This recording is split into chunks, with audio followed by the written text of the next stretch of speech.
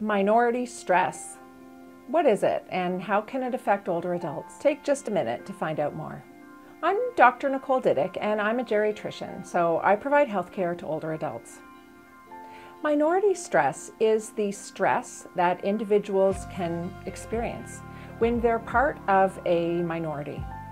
That could be somebody who's gay, lesbian, bisexual, transgender, or from another queer or plus community, so to speak.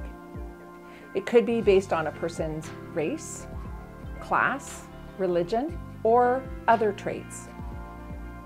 Minority stress is a result of discrimination, and it can produce health consequences. Living with the constant stress of those isms can lead to a person being less likely to seek help or having a higher risk of substance use disorders, depression, and social isolation. That doesn't mean that people who belong to minorities are victims or are weak.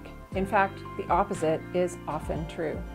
But it does mean that knowing more about a person's identity is really helpful in providing health care that will be comprehensive and will be tailored to their specific beliefs and needs.